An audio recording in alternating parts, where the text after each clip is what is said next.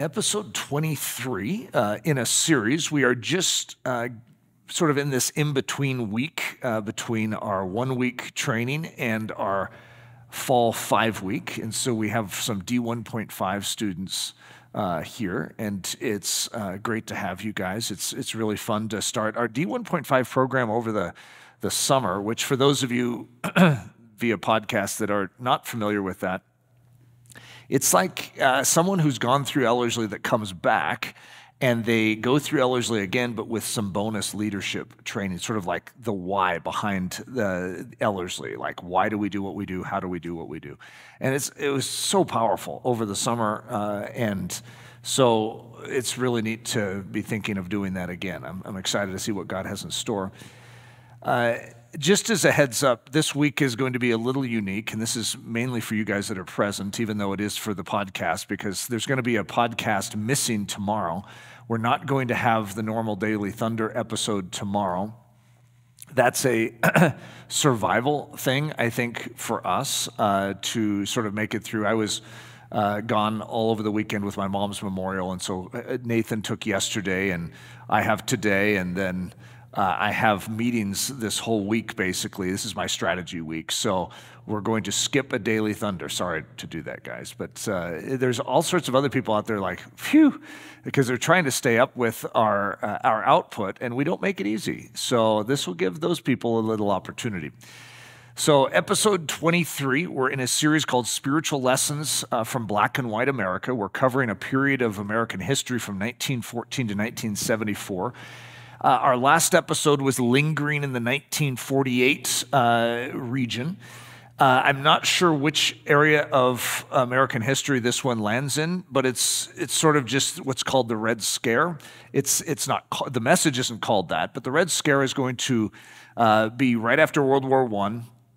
The Bolshevik Revolution is going to happen in 1917 in Russia, and the Russian Tsar, who's a descendant of a line of leaders that has been in control for over 300 years, is going to be actually thrown out and killed.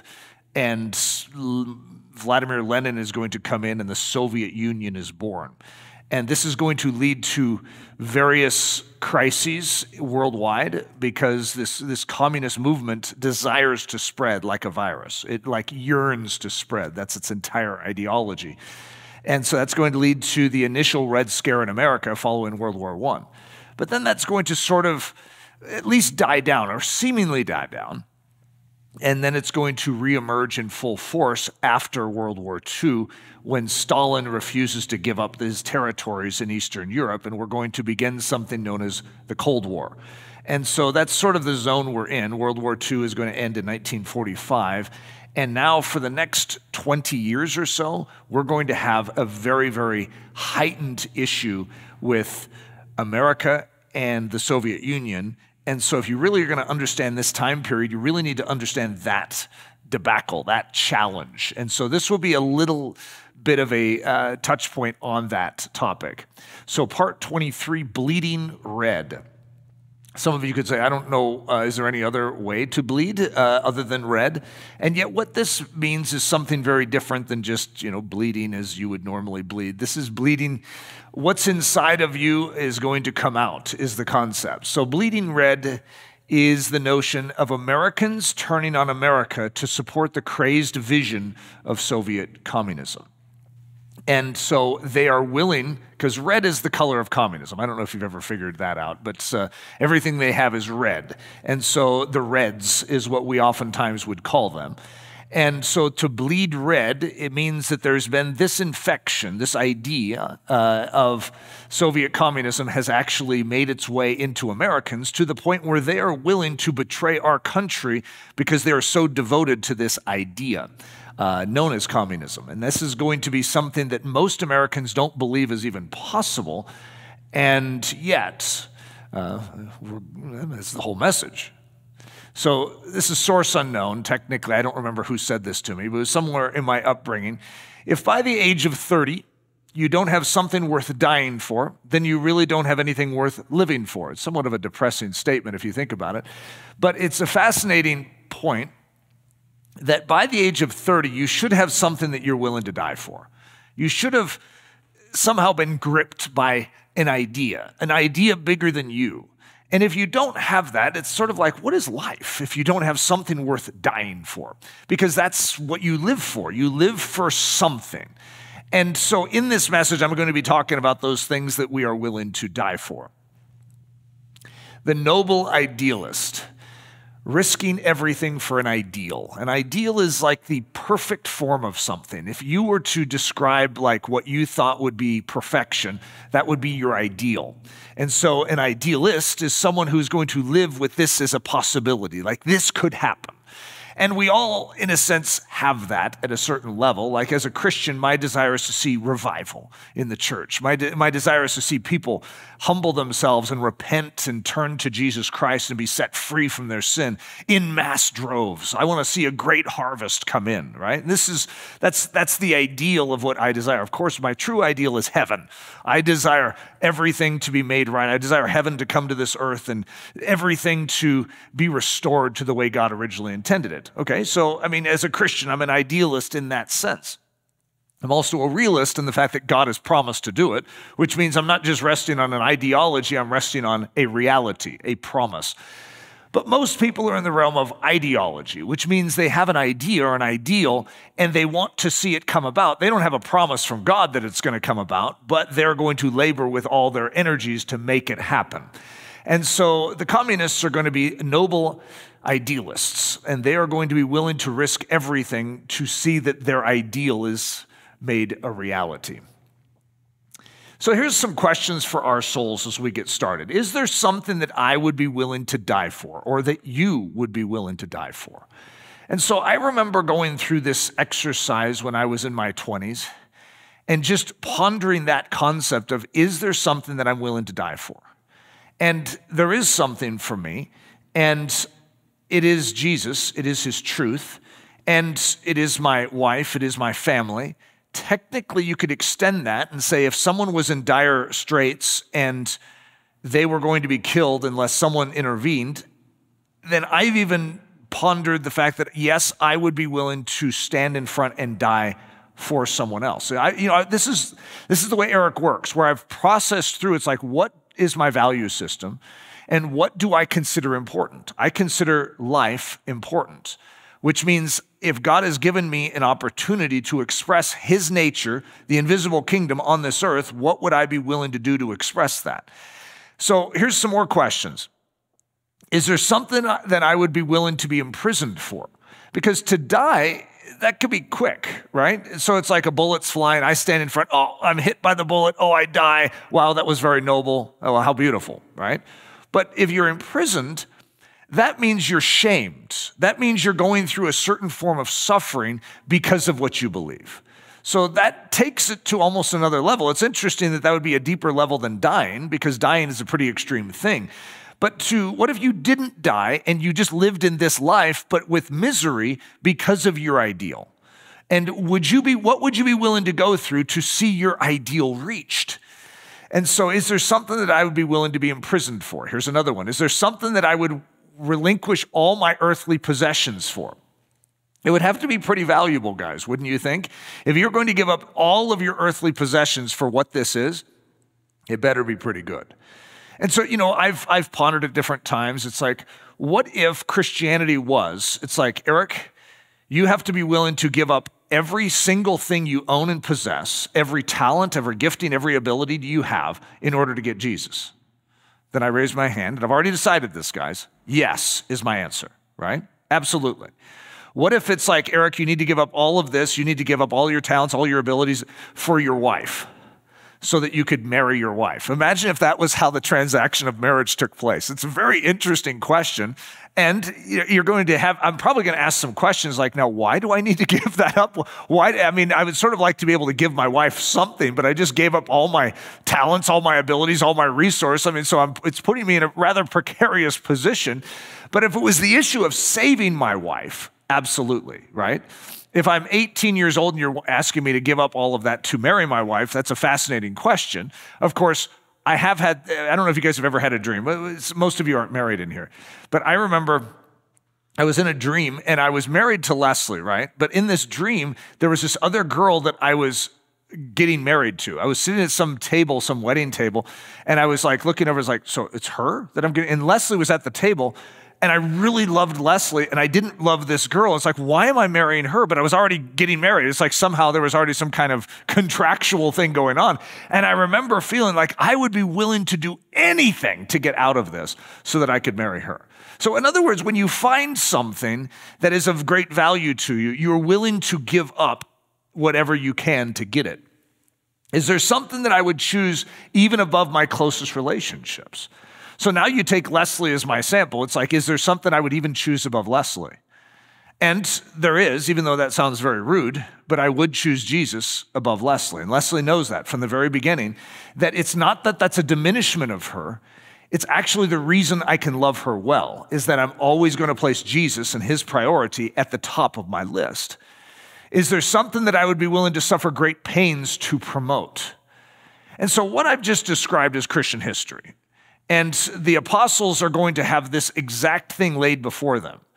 Would you be willing to suffer great pains to promote my kingdom, to promote my gospel? And that's going to be Christian history in a nutshell. And so everything that we are talking about actually is something that we know very, very well and intimately as believers. It's somewhat lost today in Christianity, this hearty givenness, this willingness to sacrifice all. That version of Christianity seems to be a little passé, even though it's the essence of what true Christianity is. The historic resolve. So this may be an imperfect quote. This is the way I have always said this quote, but if we looked it up in Fox's Book of Martyrs, it could come out a little differently. But this is the Apostle Andrew. He is sitting before the governor Aegeus, and the governor is furious with him because he's going around and he's sharing this gospel and preaching about this cross of Christ. And so he threatens Andrew and he says, I will crucify you on a cross if you don't shut up and stop speaking about this cross of Christ. And so that's supposed to be the great threat. It's like, I will crucify you on one too. And this is what Andrew, supposedly said in response, which is quite profound. I would have dared not preach the glory of the cross of Christ if I was first not willing to die upon it. For all of us to recognize that to really represent Christ well in this world means we should count the cost before we even start. That we should recognize that to preach the cross means also the willingness to suffer as Christ suffered, to even die as Christ died, to be scourged as Christ was scourged, to be mocked as Christ was mocked, to be willing to do what Christ did. Christianity absent the courage to risk everything. So say we take Christianity and we gut it of this courage to risk everything. What's left? Because that's mainly what we have seen around us in today's version of Christianity. It's like it's there, we have this husk, but it's lacking something. And if we were to say, what is it lacking? It seems to be lacking that courage or that daring to say, this is worth everything to me. And so what's remaining? Well, it leads to a rather dull religion. Most of us would have to admit that Christianity today doesn't have a lot of spice to it. We try and add, some movement to it, some charismatic stuff to it. We try and add some noise, some emotion to it. But technically, what makes Christianity grand is the willingness to give everything. It's the devotion. It's the love. It's the fervency of devotion. Matthew 16:24. Then Jesus said to his disciples, if anyone desires to come after me, let him deny himself and take up his cross and follow me. Let him sort of answer all those questions. And say, are you willing to give up everything? Are you willing to suffer imprisonment? Are you willing to even lose your closest friends? Are you willing to suffer pains in order to see my kingdom advance? And we say, yes, Lord. And that is the essence of historic Christianity. 13-year-old Eric Ludy. Could you imagine a 13-year-old Eric Ludy? Rather ornery character, guys. I mean, I am a little hard on my old self, but I look back and I am embarrassed. My mom really desired to see me awakened to Christ, and I wasn't too interested. I'll just put it that way. I was in the public school system, and I was very much like the public school system, and I wanted to be cool, And my mom wanted me to go to a Christian music festival. So my sister was working down in Texas at this missions organization. And I wasn't overly excited about going, but somehow it was a family trip, and we all went down to Texas. And I remember we were staying in a hotel, and there was this big, huge festival with all these Christian musicians, Christian music artists that were performing. It was an outdoor festival. And boy, did I not want to go to that. And Wimbledon was happening that day, and I really wanted to stay back in the hotel and watch Wimbledon. I still remember Boris Becker was one of the stars of Wimbledon that year, and I just really wanted to stay and watch that. Of course, I wanted to do anything but go to this Christian festival. And I knew why my mom wanted to do that. She wanted it to influence me. And so what's interesting is we went to this festival. It was very hot, and there were a lot of fire ants all over the ground, and it was very uncomfortable for me, and it was not pleasant, and I was in a bad mood the whole time. And it was actually my mom that wanted me to get out of there. At one point in time, this music came on, and it was like dark. It had a dark sort of feel to it. And she was like, honey, we need to take the kids and get them out of here. So this thing that my mom wanted to expose me to, actually, she was the one that was like, we need to get out of here. This isn't healthy. And so we were leaving, and while we were leaving, someone was coming in, and his name was David Wilkerson. And he was running through the crowd, and he was crying, Ichabod, Ichabod, which translates in the Hebrew to the Spirit of the Lord has departed. So what's interesting is I missed this moment. I didn't get to see David Wilkerson doing that. What I just got sort of the fire ants and the bad, experience and the misery, and then we left. But as we were leaving, this is going to become the legendary story. First of all, David Wilkerson isn't going to be applauded for this. He is going to be roundly criticized by so many people for doing this. It's like, who are you to come into this environment and make such a stink? And yet he was like, this is not God's Spirit. This does not belong in amongst the Church of Jesus Christ. So it's interesting because my mom discerned something similar and wanted us out of there. And then he comes running through the crowd. If you can imagine doing that, crying Ichabod. Now, I don't know if he said the Spirit of the Lord has departed or if he just said Ichabod. I have no idea, because most Christians are not going to be like, oh yes, Ichabod in the Hebrew means. They're not going to even know what that means. So I'm not exactly sure how that played out. But here's what's interesting. To me, I didn't enjoy the festival at all. What always fascinated me was what this man did, because I wasn't against it. I actually liked it. I was intrigued because that was the sort of Christianity I'd never seen. It's like, who would have the guts to do that? That's what stood out to me, was what David Wilkerson did. And so as I'm growing up, I'm fascinated. In the back of my mind, I'm picturing, I've never seen that before, that some guy would be willing to risk his reputation, to risk everything to stand for the body of Christ. I'd never heard of that. Now, we could have our commentary on if it was a good decision for him to do it, and that's a separate issue. But I had never seen someone with the guts to do that was a leader and had a platform to lose, that is willing to risk it all for the sake of what he would say was the glory of God. Here's a picture of David Wilkerson when he was young. I think he was a little older than this at the time. But this is that classic picture of him holding up the Bible before the news reporters. I don't know if this is the actual picture of it, or if this is a replay of it. I don't know. But in Cross the Switchblade, he's going to reach out to some gang members in New York City and get in big trouble. And it's a great story, by the way, if you guys haven't heard it. So at this time, my sister is going to be teaching Keith Green's kids. Keith Green is going to die in a plane accident.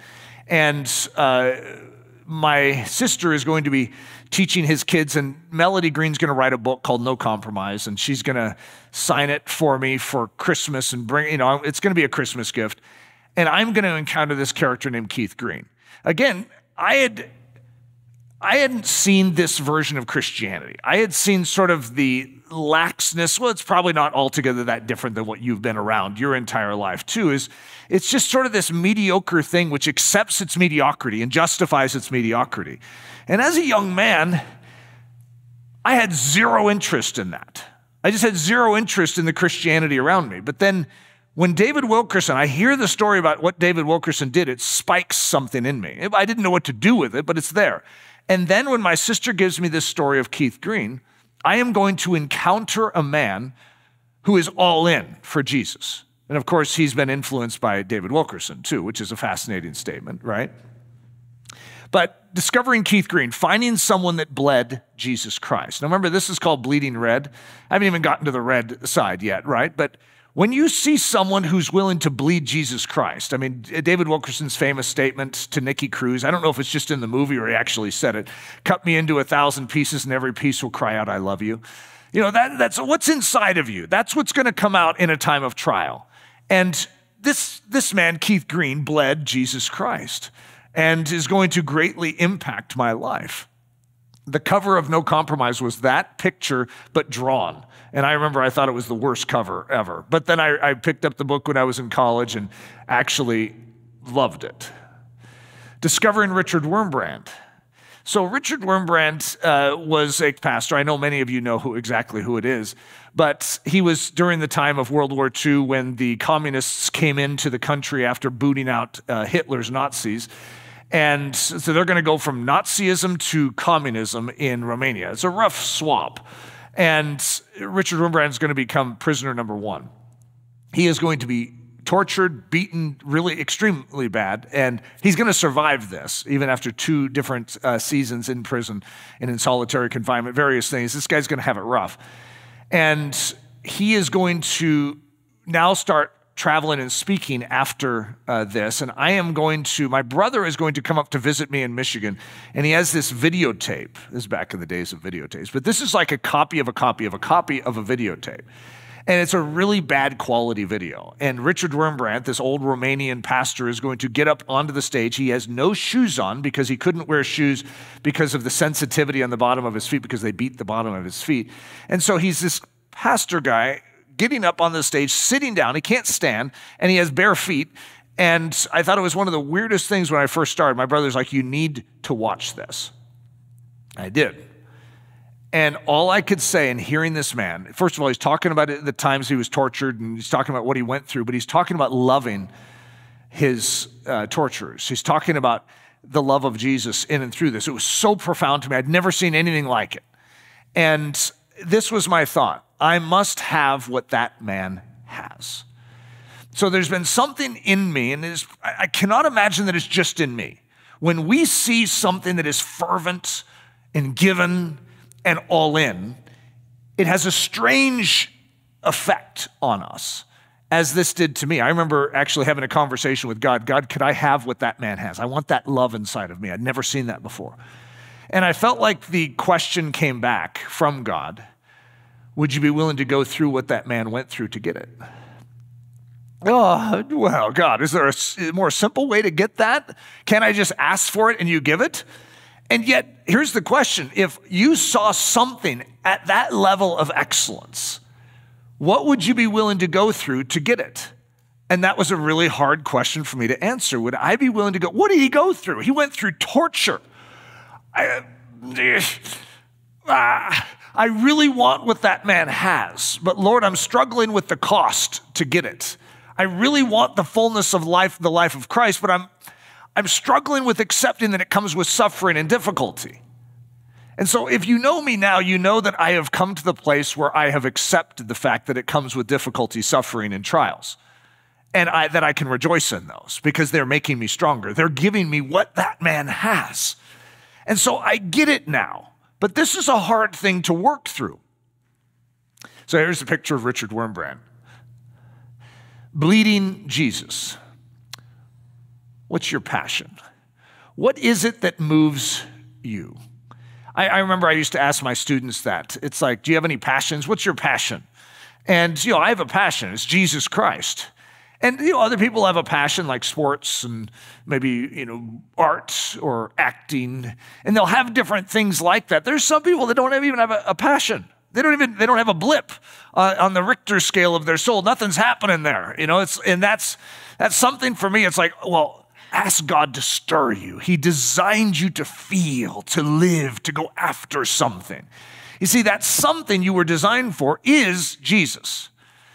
You may not know that yet, but that's actually what you were designed for. And because of that design counterfeits can very easily make their way into our life and replace that position of Christ, which is what's called idolatry.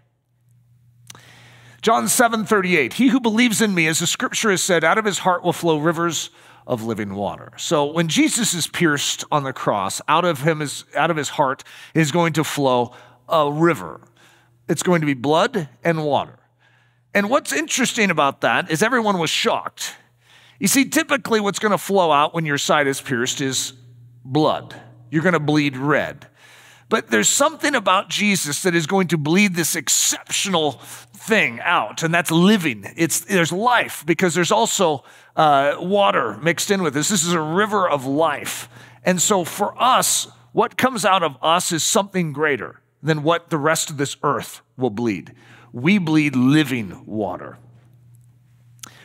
So I'm not going to give this guy's name. I know that might bother you as we go through this, but I'm going to run into Keith Green's disciples. So not his discipler. He was discipled by like Leonard Ravenhill. He was influenced by David Wilkerson, had a very interesting heritage, but then he is going to take people under his wing too. And one of these guys is this guy I'm going to quote, and I'm going to run into him later in my development too. And he is passionate like Keith Green. He's like just a chip off the block, the old block. And so this young guy is going to be roughed up. He's going to be sharing the gospel on the streets, and these guys are going to beat him up. And he's going to come back to Keith crying. He's like, they beat me up. And Keith Green's going to be like, hey, come on. You're supposed to be rejoicing right now. This is an opportunity. And so that was Keith Green's response. Some of the guys like wiping tears. And I was like, what? Well, you're supposed to be hugging me right now. Instead, you're rebuking me. I just got beat up for Jesus. It's like, yeah, and you should be happy about it. So that's this guy. Okay, Keith Green's disciple. So I'm going to run into him when I'm traveling around with this ministry as a missionary, and I'm doing these drama things. And so I'm going to be at this one concert, and I'm going to meet with him backstage. It was sort of one of these cool moments, because remember, Keith Green's life changed mine. So this guy was discipled by Keith Green, and I knew it. And this is what he's going to say. Do you know why secular music is so much better than Christian music? Because the secularists are more sold out to their sin than we Christians are to our Savior. So I always remembered that, and it always stuck out to me, that there's something to do with givenness that really matters. And it is true that if you think about people's devotion to sin, it can be radical. And you think about some of these ideologies, I'm going to be talking about communism, it can be radical devotion. And here we have the truth of truths, the King of Kings to serve, who's given everything for our life. You'd think if anyone was going to be radically given, it would be us. And yet the church oftentimes struggles, and we even try and chastise internally. It's like, hey, that's too hot for Jesus. Hey, you need to settle down, buddy. You're getting a little too overboard for Jesus. So now we're going to get into our storyline, reigniting the Red Scare. So I told you the Red Scare was happening after World War I, where this danger of communism infiltration into our country was a very real thing. So after World War II, America has a very big problem, the Soviet Union. I mean, technically, we're at war, a form of war. It's called the Cold War. And we have issues because so many of our key state secrets have been stolen from us. And guess who has them? The Soviet Union, starting with the atomic bomb. And so the very things that we have as some of our prized secrets somehow are going to end up in the Soviet Russia. How? Because of spies. We have been infiltrated and we didn't even know it. An ally who lacks the ability to trust. So in World War II, if you can even stomach it, the Soviet Union is an ally of the United States and Great Britain. So we're working with Stalin to deal with Hitler. And yet the whole while, the Soviet Union does not trust us. I don't think we trusted them either. However, they were better at not trusting us than we were at not trusting them. So the Soviet Union is going to have an elaborate means that they are going to use to infiltrate the U.S. government prior to and during World War II. So to the Soviet Union, there are no friends. So even though they're an ally with Great Britain and the United States, we're not their friends. They will never think of us that way. We are only co-belligerents. That's the way they would look at it. In other words, we're fighting against Hitler together, but after that, they are our enemy. Vladimir Lenin said it this way: we must resort to all sorts of stratagems, maneuvers, illegal methods, evasions, and subterfuge to carry on communist work. That isn't a very healthy system, guys, that has to rely on that to be able to carry on the work of your ideology. It's interesting because Christianity is the exact opposite. What do we rely on? Well, we need to be humble, we need to be repentant, we need to be loving, we need to be kind, we need to be truthful. That's how we carry on our work. And yet, how does communism carry on? It's all sorts of stratagems, maneuvers, illegal methods, evasions, and subterfuge. I think we're dealing with the opposite end of the spectrum here. So the Americans are following the Russian diplomats during World War II, and they're watching every move. We're learning this whole thing called spycraft. You see, we aren't that good at it. Even after World War I, we haven't really learned that much. We're just sort of getting our game on, whereas Great Britain, Russia, Germany, these guys are experts in it.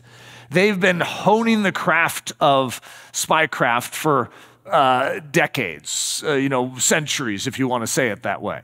And we're just sort of new kids on the block with this. So we're like following around their Russian diplomats, waiting for them to slip up because we know that they are up to something.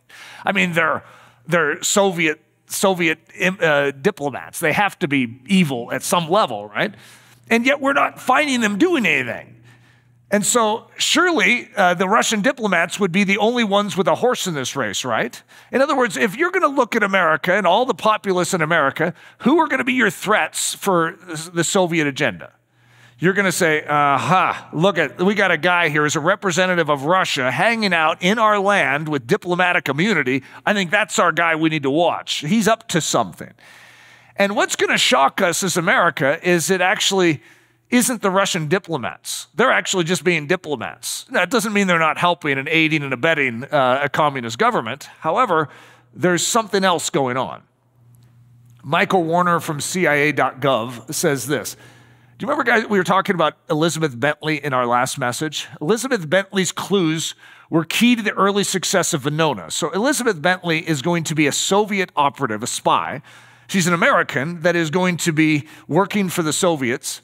And she is going to come to the FBI and she is going to expose 80 different people in the government that are actually Soviet spies.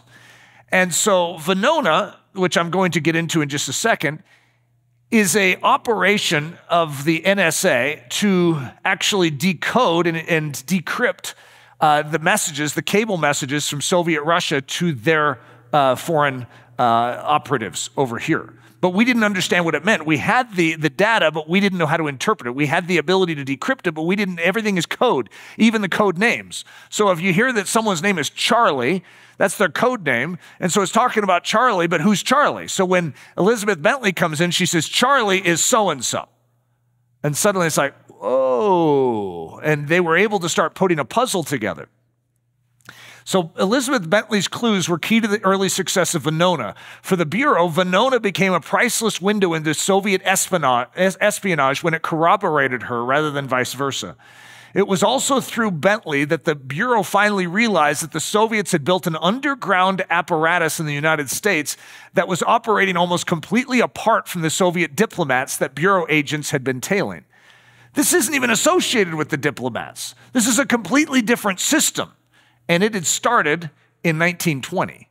In other words, we're like mid-1940s. That's 25 years that something has been building to spy on our country. That's sort of a scary thing when you begin to think about it. So this is the Americans thinking. But this would mean, no, it couldn't mean that, could it? What are the options? That means it's Americans that are a part of this system. That means good old-fashioned Americans are actually betraying our country. And this is an elaborate system. But why would an American do that? They have it so good. I mean, look around us. We have such a great country. Why would anyone betray their own country? That's a good question. Bleeding red. How did the Soviets win such extraordinary devotion out of the American populace? It's really hard to explain, and I don't think this would be a good PhD course on the answer to that question, other than to show that they did. Herbert Romerstein, he wrote a book. He's one of the leading experts, if not the leading expert in the world on the Venona papers. They're going to be released. So they're going to be classified documents. And then in 1995, they're going to be released to the public. So way long after the point where they were needed to expose what was going on with the Soviet Union and their espionage system. So Herbert Romerstein is one of the chief, if not the chief expert on those papers. So he knows exactly what was happening in the Soviet spy network back in these days. So here's what Herbert Romerstein says. One thing is certain. During World War II, the Soviet Union had an asset that has never been available to any other country at any time in history. Foreign supporters whose loyalty was so great that they were willing to spy against their own countries. Now, I'm going to read that quote again, but I'm going to read it in a longer version too. That is an amazing statement. In other words, you're saying that this has not existed in history at this level, where you have so much loyalty and support in a foreign country that they would do work no matter what it would cost them, no matter if they're incriminated, no matter if they're imprisoned, no matter if they're killed, they will risk their life to get this information to a foreign power. Why would an American do that? So here's the same quote, but in a longer segment. One thing is certain. During World War II, the Soviet Union had an asset that has never been available to any other country at any time in history. Foreign supporters whose loyalty was so great that they were willing to spy against their own countries. Many worked in sensitive government agencies. These people were not the dregs of society. Intelligent and sensitive, often highly educated and sophisticated. They were willing to spy for an aggressive, totalitarian dictatorship that was responsible for the murder of tens of millions. The majority of these Soviet patriots had never been to the Soviet Union. Think about that. The majority of those that were serving the Soviet Union had never been there. Their loyalty to the Soviet dictatorship was manifested through their membership in communist parties that considered themselves part of a world party, the Communist International, or Comintern. So we have something that is very elaborate, but it's shocking, even to the American mindset, even to those that are in the FBI and the NSA. They have a hard time imagining that this is true. Most Americans still to this day struggle to believe it's true because of how it's going to be handled and how politically incorrect it's going to be to ever bring it up again. And that's a different story for another day. A guy named Joseph McCarthy is going to sort of spike the punch, and it's going to make it very, very difficult from this time forward to actually discuss it in a rational sense. But we have a real problem. So the Venona Project is declassified in 1995, exposing a century of intrigues. So in the previous message, I was talking about Elizabeth Bentley, who was going to come to the FBI. She's going to publicly testify before Congress, and most people are going to call her a neurotic liar. And yet all these years later, everything she said, I mean, there's some exaggerations that she had in her book that she wrote, but is going to be proven true. So she was telling the truth the whole time. And yet history is still going to look at her as sort of this weird, neurotic, lady who had an interest in just being seen and noticed, put on, lipstick and just wanted to be noticed. She was insecure. And yet she was actually a spy. She knew everything that was going on, and she actually came forward to expose it. And instead, she was rejected. Herbert Romerstein says this: Venona provides us with a window into the Soviet operation against the United States during its heyday. Did all this emphasis on intrigue and subterfuge matter? So since 1920, all the way through the time period we're in right now, which is around close to 30 years, did this impact anything? Did it actually help the Soviet Union to actually create this, it's called an apparat, in the United States? And yes, would be the answer. It did. In fact, surprisingly so, which of course is only going to increase the sensitivity of Americans to develop their own spy networks, because they're going to realize how much it hurt them to have the Soviets do it to them. Herbert Romerstein is going to say this: do intelligence and espionage operations matter? Was Soviet espionage a significant factor in the projection of Soviet power? Was the demise of the Soviet Empire hastened, delayed, or perhaps unaffected by America's response? The answers. Espionage by American communists provided the Soviet Union with an atom bomb years before its scientists could have produced one. And subsequently, the threat of atomic warfare enabled the Soviet Union to project its power and to influence Western thinking. Soviet-controlled agents of influence in the U.S. government during World War II helped the USSR achieve its goals in Central Europe and Asia. The existence of Soviet-controlled governments in Eastern Europe and the Far East provided a valuable asset to the Soviet side in the Cold War. These successes would not have been possible without the active participation of American communists. We, American communists, those that are here, are going to actually sponsor the growth and the development of Soviet Union there. So you can sort of look at the reach of Soviet communism around the world, and you can say, yeah, that is a direct result of what happened here during those years. Because once a country has an atomic power, it can now threaten. And if you're another nation and do not have the ability to defend against that, what do? If someone could bomb you or you could submit, I mean, think about that. And for the United States, we couldn't just invade. Why? Because they have atomic power. They can send it this way, we can send it that way. Yeah, we could blow each other up, but that's the best we can do. The moment they got atomic power, it became serious. Pleading innocence. So here we have this American Communist Party that is actively working over here during that time, but it is covertly doing so. So this is the famous line. We're just a harmless political ideology. That's all. We have nothing to do with Moscow. We just admire their model of government. So ideologically, we esteem them, but we have no connection to them. So introducing Earl Browder, who is the leader of the Communist Party USA from 1930 to 1945. So the same period of time that is going to be the foundation through World War II. This man is in charge of the Communist Party USA. So I'm going to call it running the con, because the entire idea behind the Communist Party USA is, hey, we are pro-America. We're not siding with the Soviet Union. We are pro-America. We just think that America could do better with this ideology. This is just a governmental thought pattern. This is just a philosophy of government. Earl Browder is going to say this. This is a letter to the New York Legislative Committee in 1938. A familiar charge against the Communist Party is that it receives orders from Moscow, or that it is financed by Moscow gold, or that it is a party of aliens. There is no aliens meaning foreigners. There is no truth in any of these charges. The Communist Party makes its own decisions. It has never received orders from Moscow or anywhere else. And if it did receive any such orders, it would throw them in the wastebasket. The Communist Party finances itself entirely from its own resources within the country. Its membership is composed 99% of citizens of the United States, and all its members must declare their intention of becoming citizens if they are not already citizens. All right, now, here's what we have. That was testified in 1939. Is this guy telling the truth? Because maybe this is a harmless thing. Well, in hindsight, we actually know exactly what they were doing, especially with the Venona papers. We have all their communication back and forth. We know exactly what was happening. So if you go through the same thing, I'll read it again.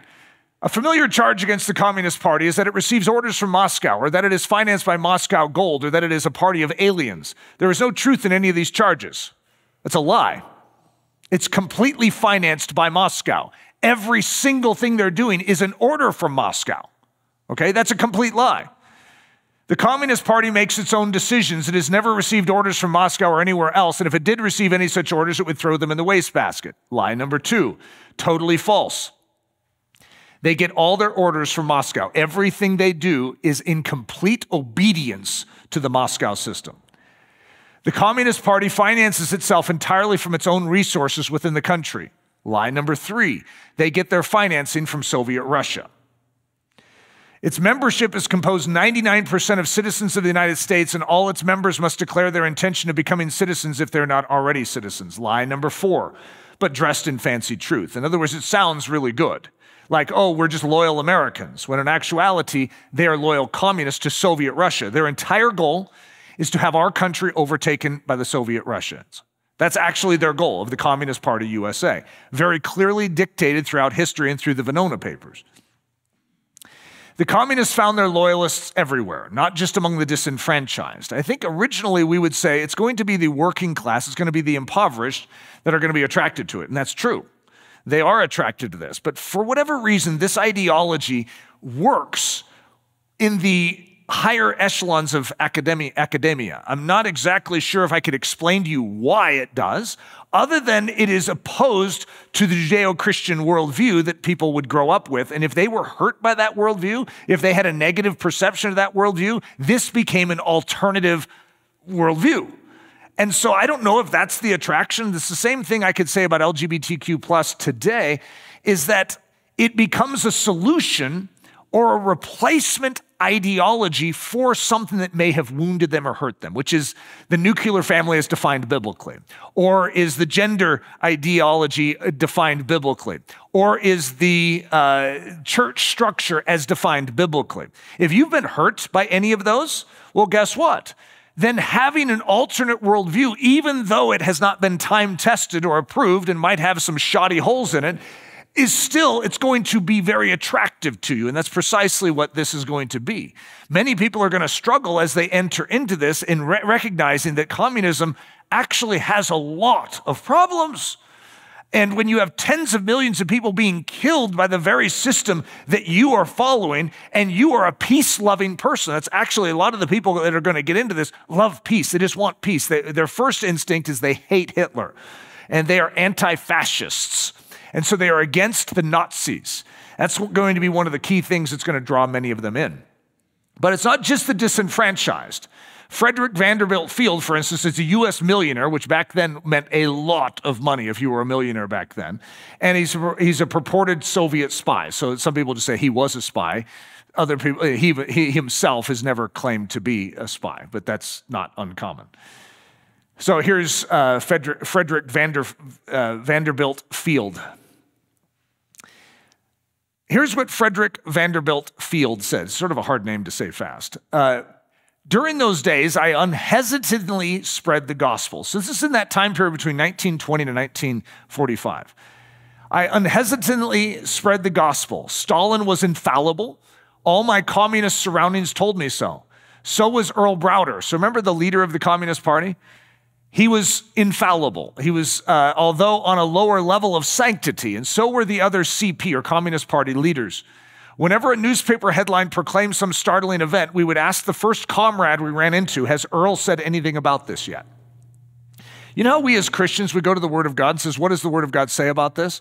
They would go to Earl Browder. He's the United States connection because he's going to be the link with what Moscow thinks of it. That's all that matters. What does Moscow think of this?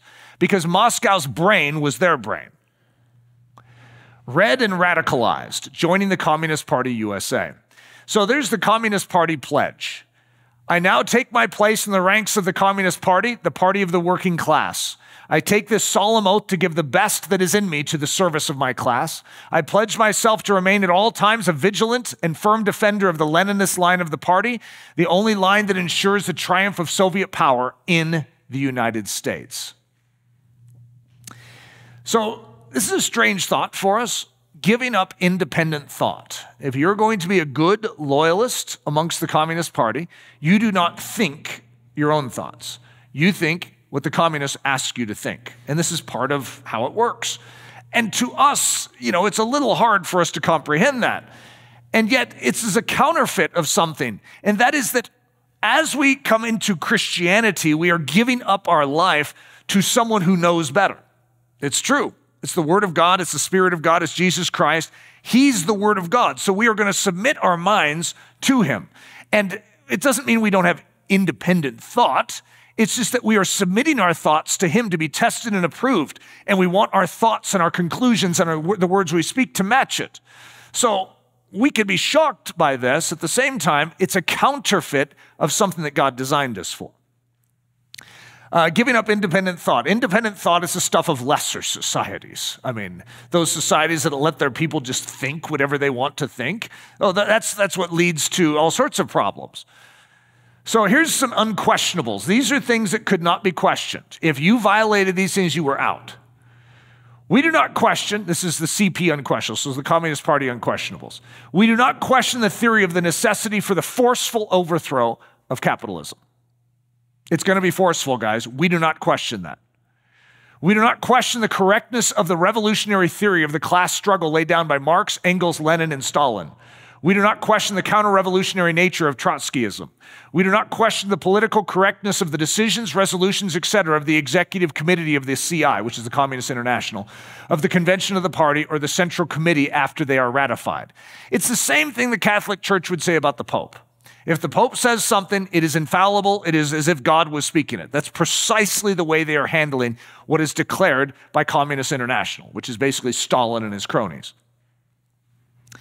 One of the biggest CP draws, so this is the Communist Party draws, anti-fascism. So in this time when Hitler is rising in the 1930s, they are very much against it. Hitlerism, Nazism, is going to be a very conservative movement, whereas communism is a very liberal movement on the spectrum politically. And most conservatives don't really want to claim Hitler, and most liberals don't want to claim Stalin. And they're both extremes on that spectrum. And so what's interesting is in 1939, something is going to happen. Now remember, the basis of communism is loyalty.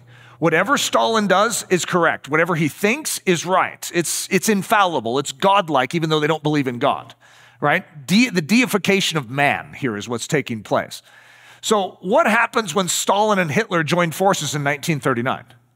The very start of World War II, Stalin and Hitler are going to sign a pact of non-aggression against each other. They're actually going to secretly split up the countries of Eastern Europe for after the war, after Germany defeats Great Britain and France. And now this was all a ploy by Hitler to bait Stalin into being relaxed and at ease. And then Hitler is going to turn on Stalin, it's called Operation Barbarossa, and attack. And he's going to destroy millions of Russians when they're unexpected. Their guard is down. Why? Because they signed a treaty. Hitler is playing Stalin. Now, what's interesting, imagine that you're in the Communist Party and your whole thing is that you hate Hitler. And the whole reason you got into this is because you are anti-fascism.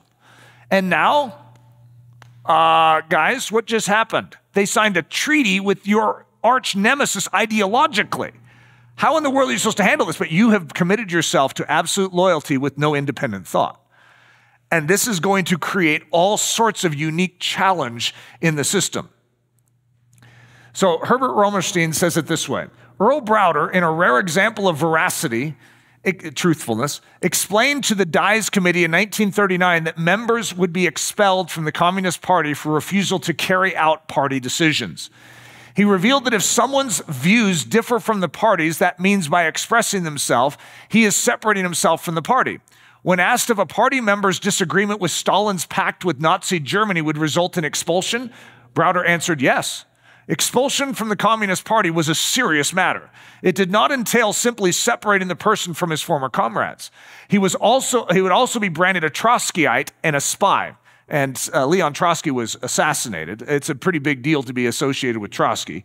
And a spy. So he'd be branded a spy. Isn't this interesting? It's like he is a spy, but now he'd be branded a spy. Because, just listen, I'll let it say it for itself. And party members were instructed to mobilize the children and women to make his life miserable. Let them pick at the store where his wife purchases groceries. Chalk his home with the slogan, "So-and-so who lives here is a spy." Do you imagine? You want to stand against the Communist Party? Once in, guys, you cannot get out. You can't have your independent thought right now and disagree with the fact that Stalin and Hitler just signed a pact, even though the whole motive for you getting in was to stop Hitler. That was your entire ideological motive. So let the children boycott his children or child. In that atmosphere, no one with an independent thought was permitted to remain. The party wanted only the most dedicated fanatics, those who would do anything, even spy against their own country in obedience to the party's orders. Whew. So seeking the apparat. So the Soviets, that's their term for it. It's called an apparat. And through which to invade the current ruling system. Herbert Romerstein says, in 1920, the newly created Communist International, or Comintern, set in motion the forces that would provide the Soviet Union with vital intelligence 2 decades later. Apparat, it's also known as the party machine. The apparat, the smart-sounding front for the hostile takeover of another country. That's exactly what this is. This is a hostile takeover of America. What makes up the apparatus? Agents of influence. So what the Soviets need are agents that can influence society. They need people in high places. They need people in government. They need people in business. They need people who can actually cause things to happen. An agent of influence is set on subtly advancing the fortunes of another power while masquerading as a patriot. So their entire goal as an agent of influence is to look and act the part of a patriot to America.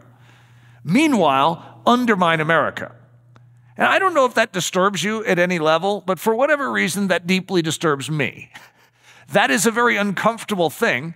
It's a form of deception that reminds me of one known as an angel of light.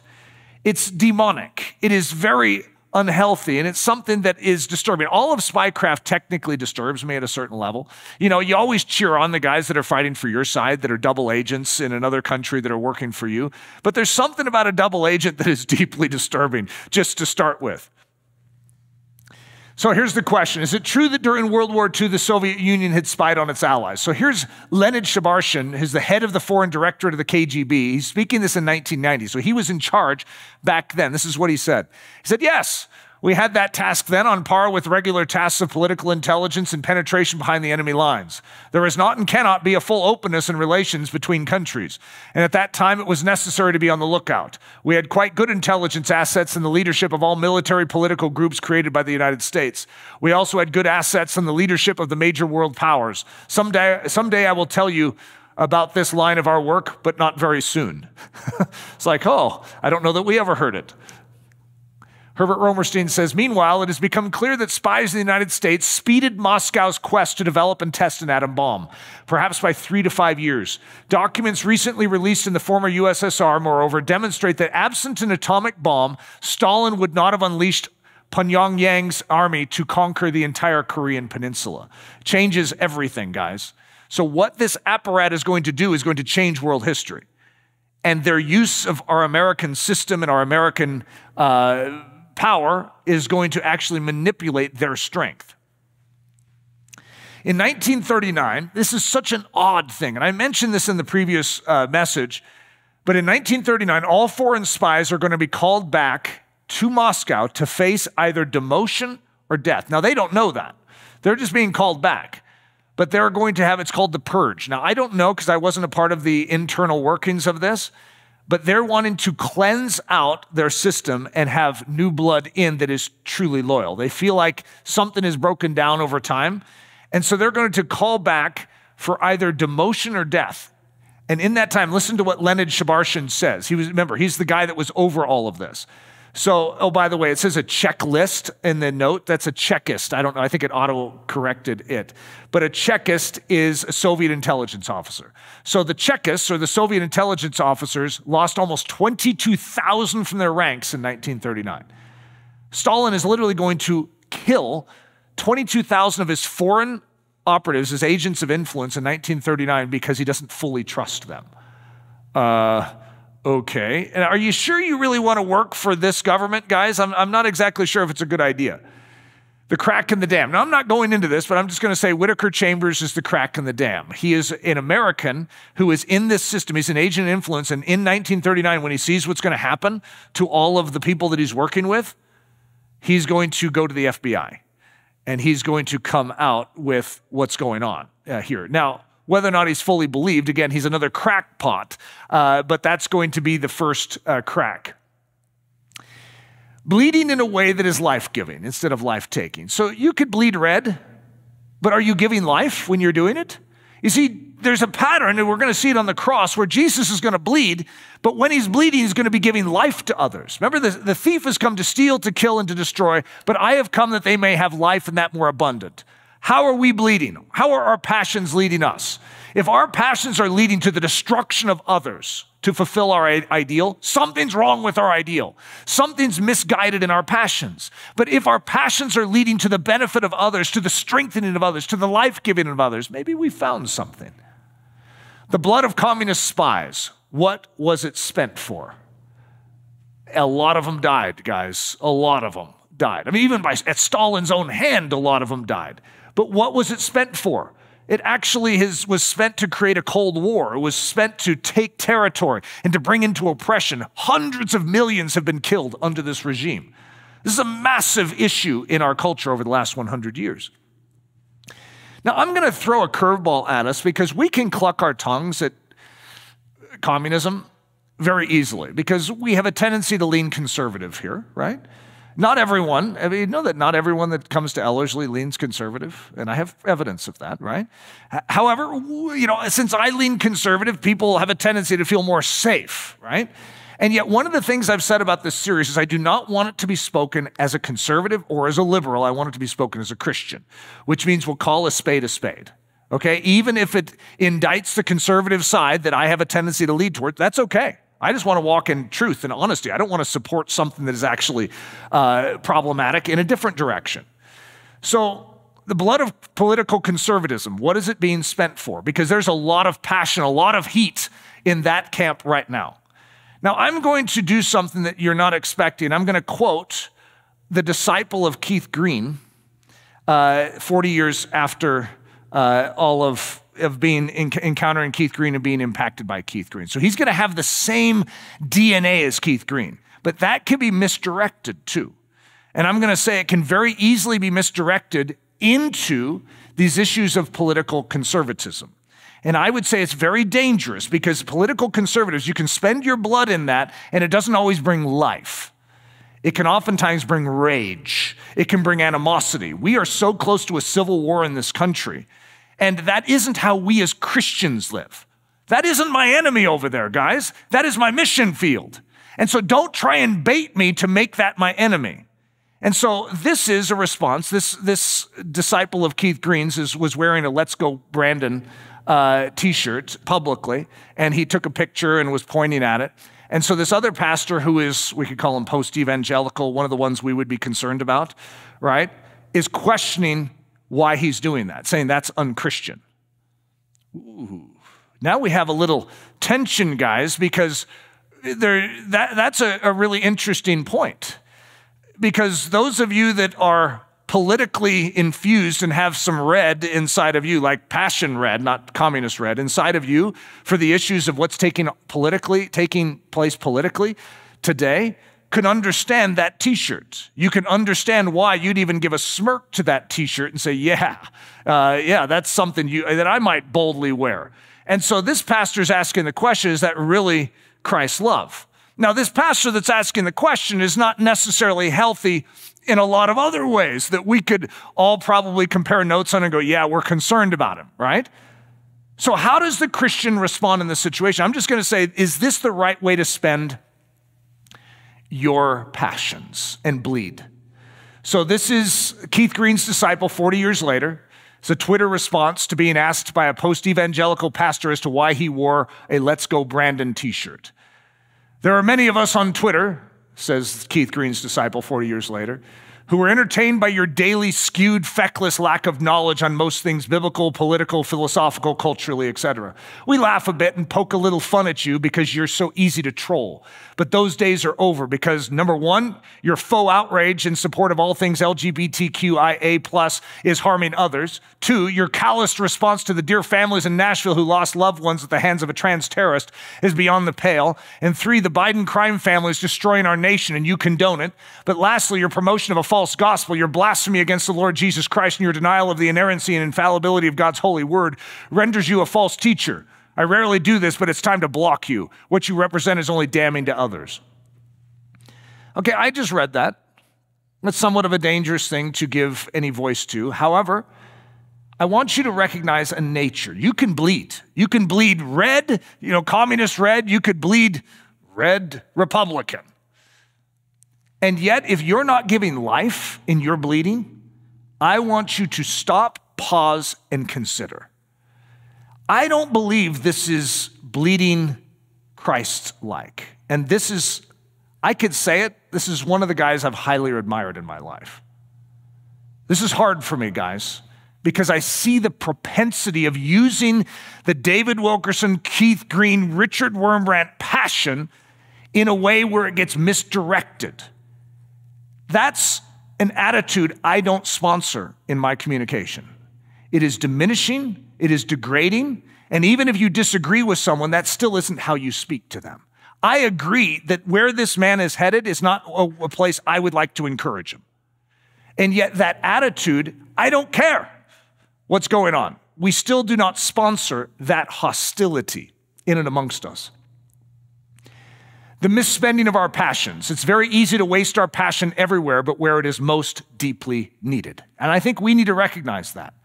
The enemy wants to bait us. This is a generation, and right now the political climate is such that it is baiting us to rage, to disgust. I mean, all it takes is one little note coming up on your email, and you can be mad afresh. Do not misspend your passions. You have passion to give, but make sure the enemy isn't stealing it and robbing it. Just like the joy of the Lord, it says, your joy no man can take from you, says Jesus. Your passion, don't let any false thing take it from you. Make sure you are spending it exactly where Jesus would have you spend it. The blood of Jesus, what was it spent for?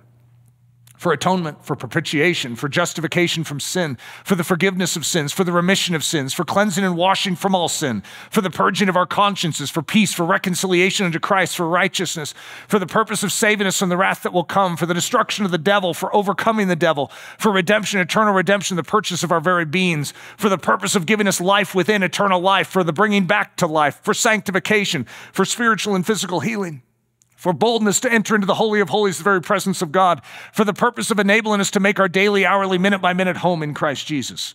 Now that's something to bleed for. That's what Jesus bled for. Let's make sure that when we bleed, we're bleeding properly. So bleeding well. What is it we are supposed to bleed for? Here's a short list, guys, just to get you started. The glory of Jesus. Jesus in us. Jesus in others.